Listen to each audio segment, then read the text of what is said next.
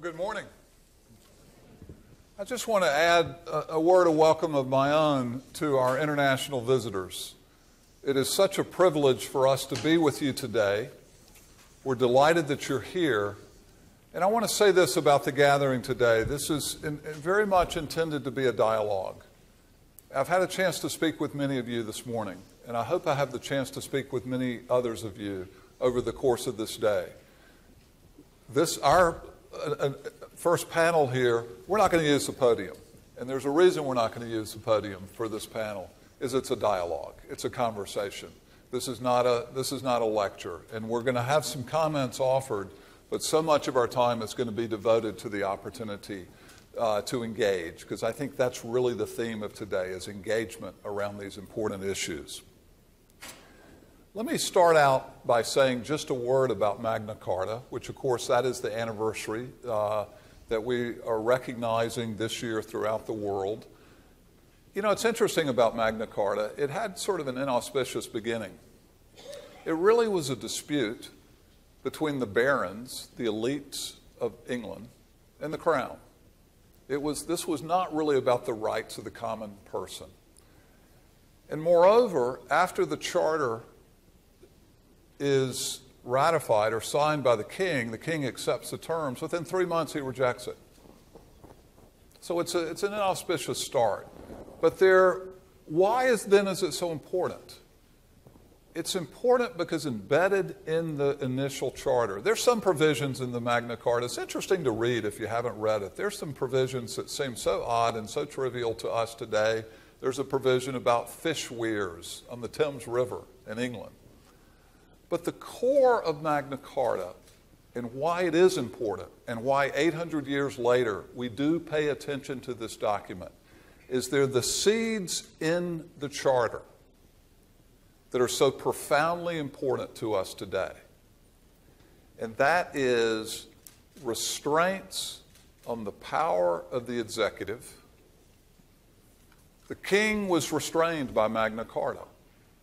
That's central. The central provisions, the one that had life, are that the justice meted out in the courts. There would be more predictability and not the arbitrary work that the king's court would bring to the people. This is really at the heart of it. Checks on executive power. Again, it involved the barons initially.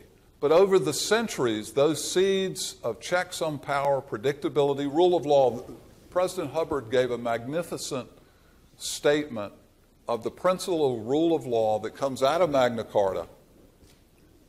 All of the things he said about rule of law sort of evolve out of Magna Carta. It's not a critical document, I would say, in the 13th century, but it becomes one.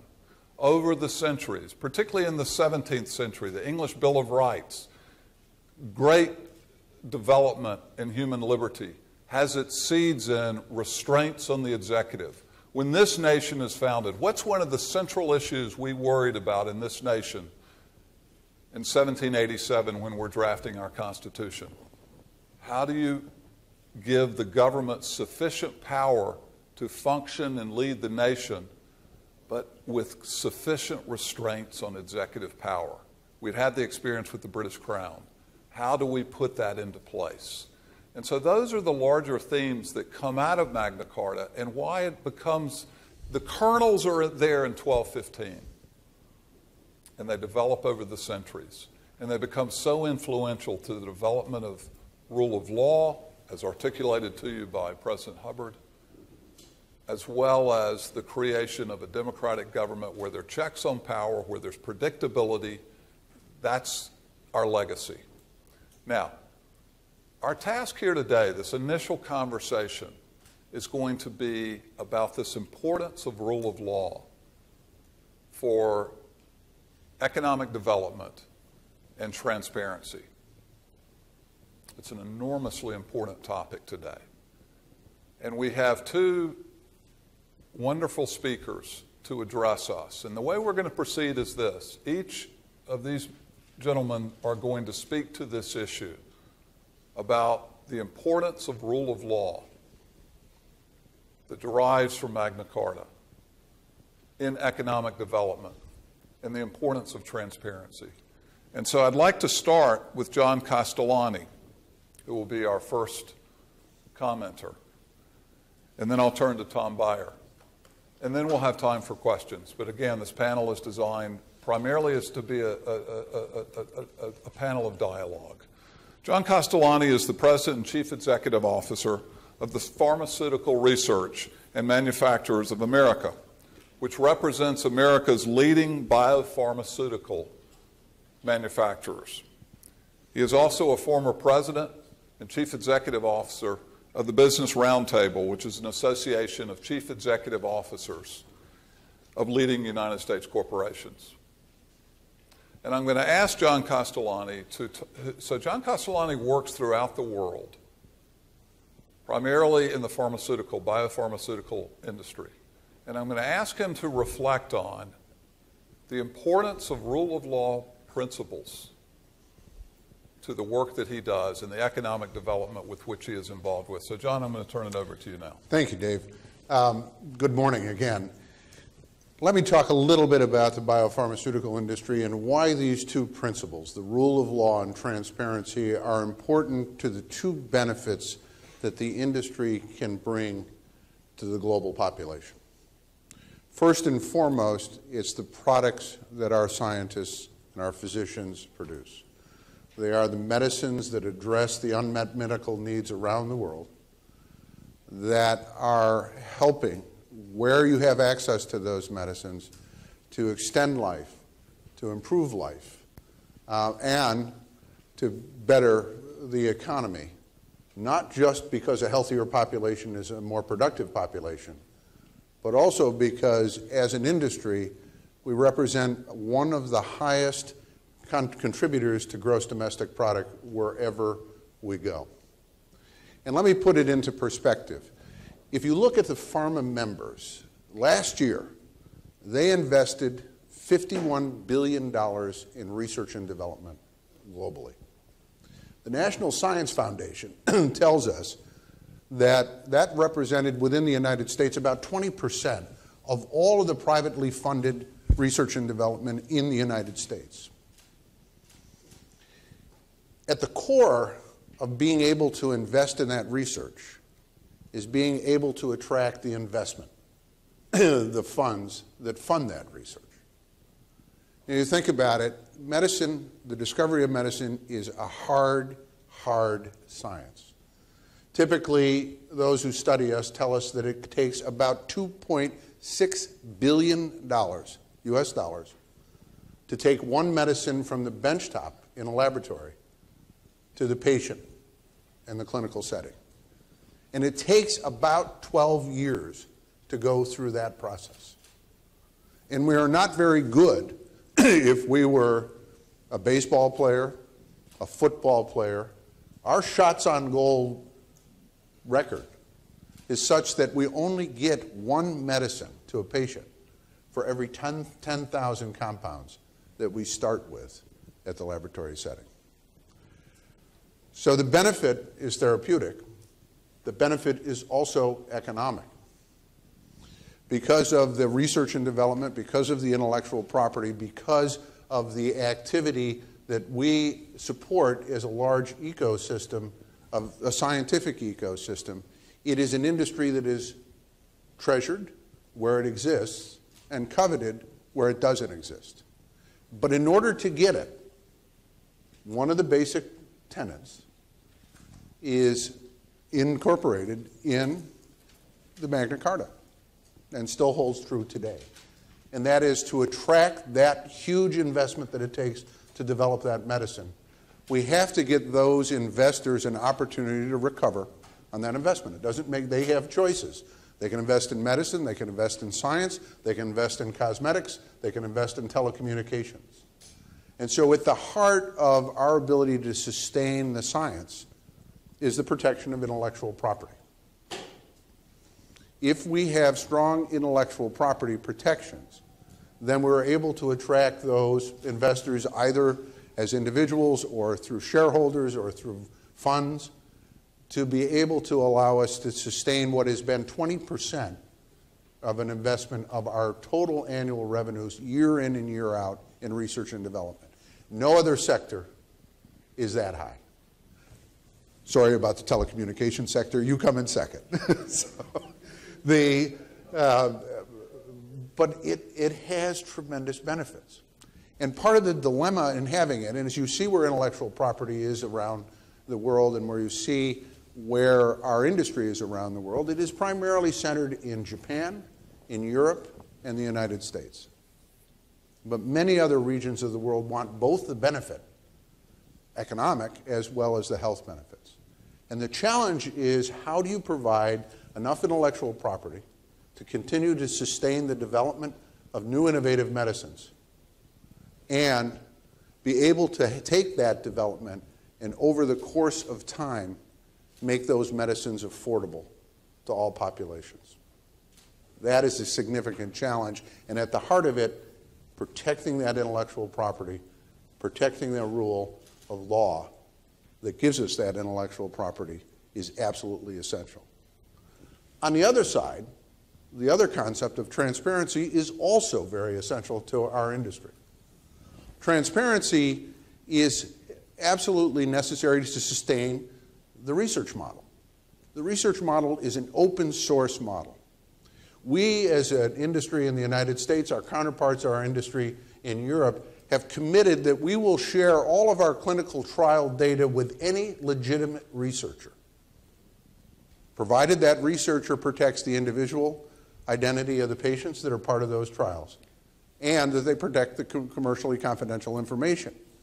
But that transparency also extends that we need those researchers to add their intellectual content to our own scientists, our own clinicians, so that the model is open source and we get the best focus for the patients that we're all trying to serve. To sustain that model, half of that $2.6 billion is in clinical trials. And where the science is going is that it is going to become, and is, more and more focused on genetically homogeneous populations, which means we need clinical trial participants to be comfortable and to participate in every part of the globe if we're going to be able to bring the benefits of these medicines and these therapies to all of the globe. So it is very different for a European middle-aged male than it is for a woman in sub-Saharan Africa, than it is for an Asian child, that it is for an American, a South American elderly patient. Medicines are targeted, and if we are not transparent, then we're not going to convince patients that we hold the highest standards in our clinical trials, that they are safe in participating in those, that they are benefiting the population as well as themselves, and that the medicines that are produced are not only effective in the therapies that they are targeted towards, but they are safe for the patients who take them. So the two concepts that I started and that Dave started on that are embodied in the Magna Carta are absolutely essential to get both of the benefits. And the benefits have been remarkable. The science has been remarkable. A disease that has vexed us around the globe for decades, HIV/AIDS, is now become, for example, a chronic disease if you have access to the medicines. If you have access to the medicines and you're an HIV/AIDS patient, then your life expectancy is now only 3 months less than a non-HIV/AIDS infected patient. And that came from innovation, it came from transparency, and it came from access. But the key is you have to have the access.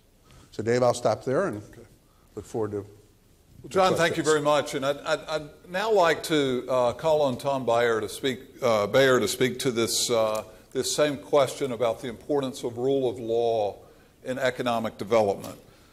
Tom is the AECOM's Director of Crisis Response and Stabilization, and AECOM is a global provider of professional, technical, and management support services throughout the world. Tom, if you can address this issue of the importance of rule of law in the work that you do.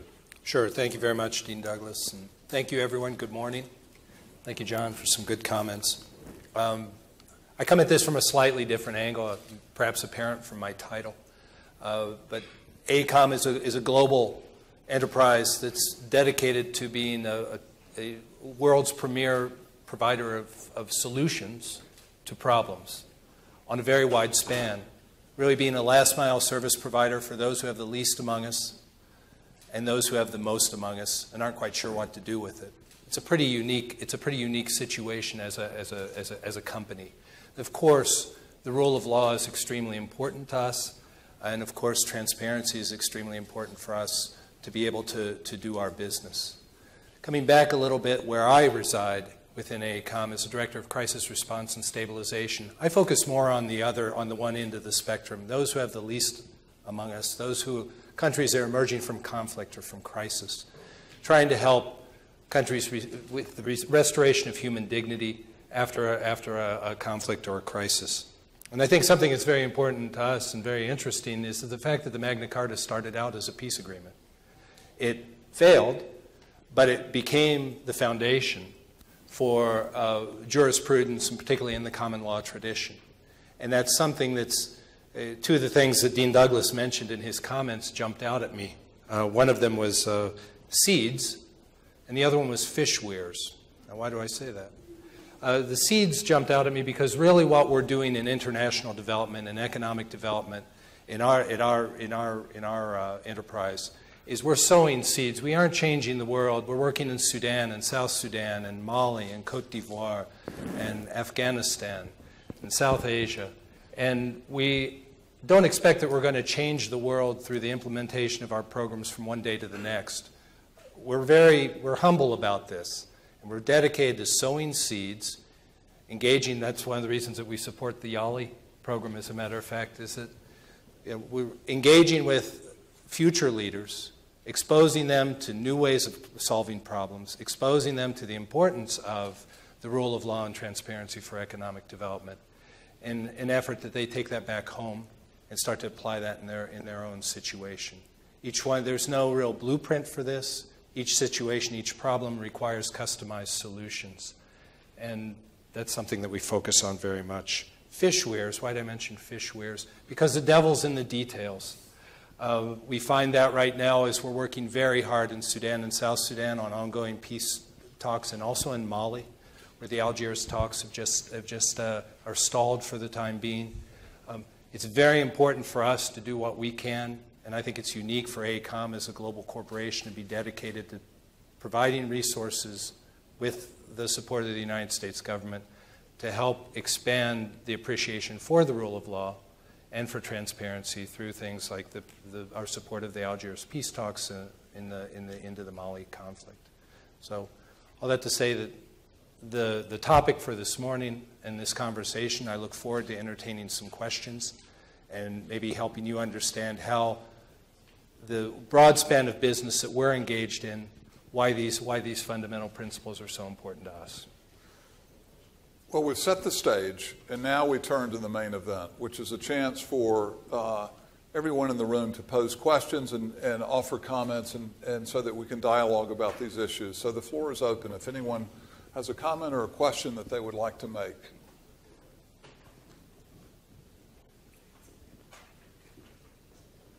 Yes, please. We'll bring a microphone here. Good morning. I'm Musa Toprak from Ankara, Turkey.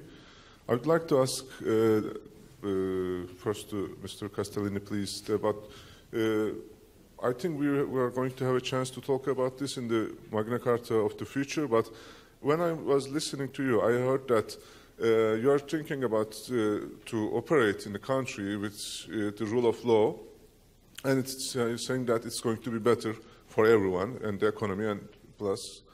But related to the human rights in business, I think that it's also the responsibility of the companies, especially the big companies, to ensure all the processes of the human rights and responsibilities to the environment and people and everything. So when we are talking, I get the sensation that you have responsibilities about the transparency, but when it comes to the rule of law and human rights and democracy, this was the sensation, I don't know, I might be wrong, but you were thinking that it was someone else's job, and you are going to operate in this environment that the politicians or the state has created. No, and it's a good question, because I didn't mean to give that impression. We were just talking about two aspects of it. You know, clearly, no industry, ours or anyone else's, can be a successful part of an economy and be thriving within an economy and bring a benefit to the economy unless it is absolutely a good steward of all of the resources that it engages with. And so that is the natural resources, the environment in which it operates and into which it emits various things. Most importantly, with the people, both the workforce that are essential to be able to undertake the enterprise, as well as from our perspective, because we're in the healthcare field, how our products are used and how they are made available and need to be made available to those patients that need them. So it is incumbent on any enterprise, whether it be global or local, to be a good steward. And the stewardship has to be defined not by us as the multinational corporations, but by the hosts of the countries in which we operate. You know, there probably is no greater issue for us in that area than our ability to attract and have local patients participate in clinical trials.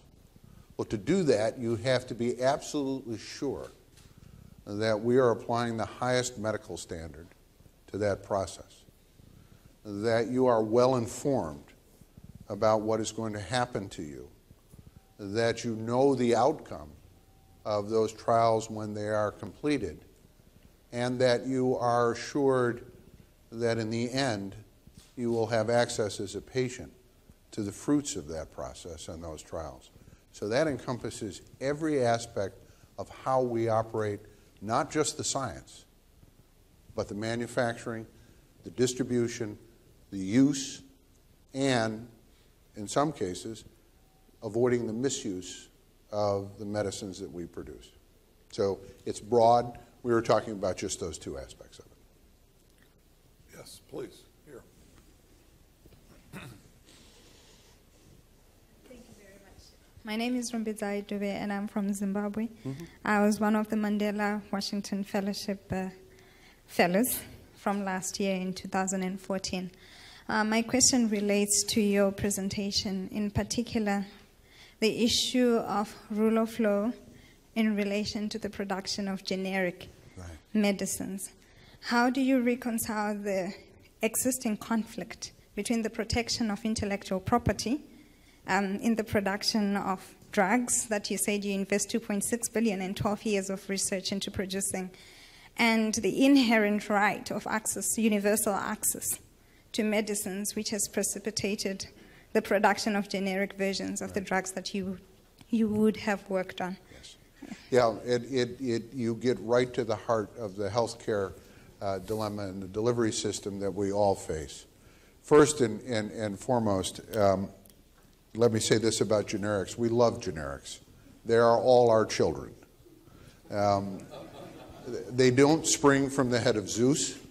They come as a result of the balance that we have to try to achieve between enough intellectual property protection and enough data protection in patents and data protection to be able to stimulate the investment in the inherent innovative medicine and a time period by which that innovation can then transit to have an open source anybody can access that if they have the capability of manufacturing in a high quality way and provide generic medicine. So let me take, for example, the market of the United States. 85% of all the prescriptions written in the United States are for generic medicines.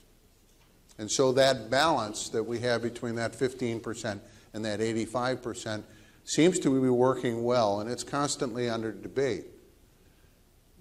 We believe strongly that there is no inherent conflict between intellectual property protection and sustainable access to the medicines that protection allows to be developed. That without that protection, you're stuck with a situation that everything that has been invented is all that will be invented. You know, there was a great head of the U.S. Patent and Trademark Office in 1908 at the Chicago exhibition, industrial exhibition of the great innovation that this country had in 1908, who gave the very prescient statement that nearly everything that could be invented has been invented. This is in 1908. This is before PhRMA had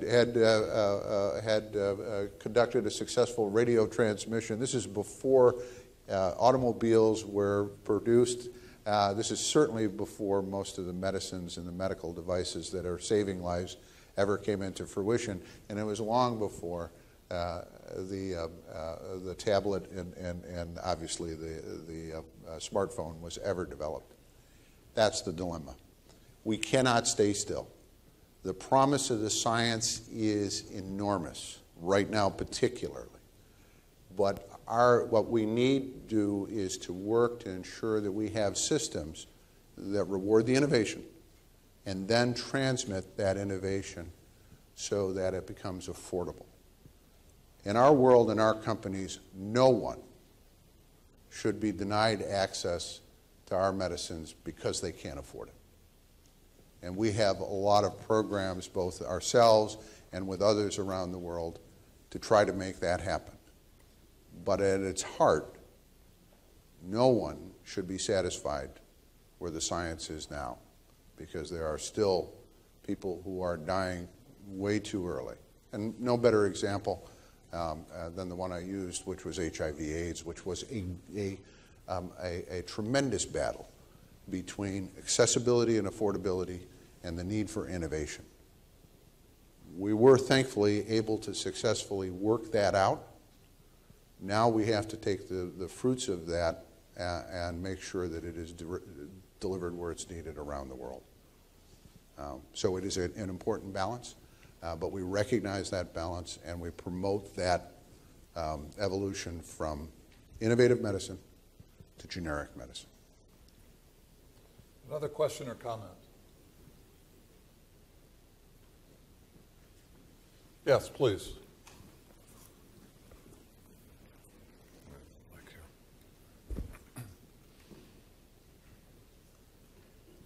My name is Badr Al-Jafari. I am a lawyer from Saudi Arabia. My question is related to the link between the rule of law and the medicine field, production. From my understanding, that one of the principles that comes under the rule of law is the equality and the accessibility to the law. When we look at the medicine production in the world, we can realize that the production is a little bit exclusive to certain countries, like in the US and in the Europe. Is that because of the laziness of the people or the other countries in the development countries? They can't actually develop themselves in a way that allow them to participate in the medicine factory development, or because of the international law, either the treaties or the local laws, that designed in a way that prevents such countries in participation in the medicine factory field. Yeah, it is, if you look globally. Now, the preponderance of the research and development is done in the United States, in Western Europe, and in Japan. And the reason that the industry is centered in those geographies is because of the necessity of a vibrant ecosystem, scientific ecosystem, to be able to have the discovery process be successful. So it is not just our industry. We go where there is a combination of universities and hospitals that are capable and can contribute to the scientific ecosystem, where there is government research that supports, we're very good at attacking a target. The National Institutes of Health in the United States are very good at identifying those targets. You have to have both. What we are seeing is that there is a tremendous desire to have this industry around the world. Singapore, China, India, Turkey, every part of the world wants to have the industry for the economic and obviously the therapeutic benefits. And where they have to start is building that ecosystem. So there isn't anything inherent in treaty or in business model. What it is you have to have the scientific ecosystem and then the infrastructure to be able to sustain this very, very difficult science. It will happen because the patients are unique around the world, and it needs to be done there. Another question. Right here? Yes. Surely we can come up with one for Tom here. I am Nakul Subedi from Nepal. My question is about the responsibility of state or international community to ensure the accessibility and affordability of the medicine. It's a concern about the right to health issues. I think more than 1/3 people of the world has not even a single tablet of paracetamol to save their lives. We are talking about the that copyright and patent protection of the invention. How do you think to ensure right to health of the people? I think for example, I am from South Asia, whether it is our unfortunate to be born in that part of the globe, we don't have even access to the very fundamental medicine. How do we approach making it more balanced? Thank you. The biopharmaceutical industries and medicine is 10% of the total healthcare spend. The other 90%, of course, is in physician, hospital, acute care, long-term care. Our job is an important part of the job is to develop the medicines that physicians and hospitals and clinics can use. Equally important, if not more important, is the development of the healthcare system that allows those medicines to be brought to patients. In most of the world, that has been a province of the governments. And so the government design of a healthcare system, the ability of the governments to afford a healthcare system is the biggest determinant of whether or not the patients of any given country or any given region are going to have access to that healthcare. And so that is their role. We have to help support it, and we do help support it. We have this dilemma, for example, now in China, which wants both. So how do you at the same time develop an industry that produces the innovation, not just in medicines, but in devices and in therapeutics and bring healthcare to their population? They have to, and we have to work together to solve both, but it is in that model the country that provides, the state provides the healthcare system. Tom, I want to invite you to weigh in on any of this if you'd like to. I can just add on that one. Obviously the important role of the state in providing the healthcare infrastructure, particularly in terms of just reducing distance between population and clinics, reducing distance between them and their primary healthcare providers, is something that I think there's incredible state involvement in that. One of the challenges that we see, and this brings us back to the rule of law and to transparency, is the willingness of the central state to make resources available to regions, provinces, districts, so that that kind of development can take place. We have a rigorous set of timekeepers in the back. We have time for one more short question. I'm told we have a minute left, but I'm going to squeeze out every little bit. So we have a question right here. Here's a microphone. Thank you. My name is Lola. I'm from Nigeria. It's just a comment. will it be right to say that there are some kind of diseases like HIV, AIDS, that the Western world will not want to find a cure to it now because they've spent so much amount of money in research, and when they find a cure for it now, it's no longer like a commercial venture for them? Let me say this. We are out of time for this panel, but what I love about this is it's a small gathering, and I know some of you have other comments and questions. I hope over the course of the day you'll engage both John and Tom, because that is our central purpose here. So thank you very much, John and Tom. Thank you very much. Thank you. Thank you for your questions.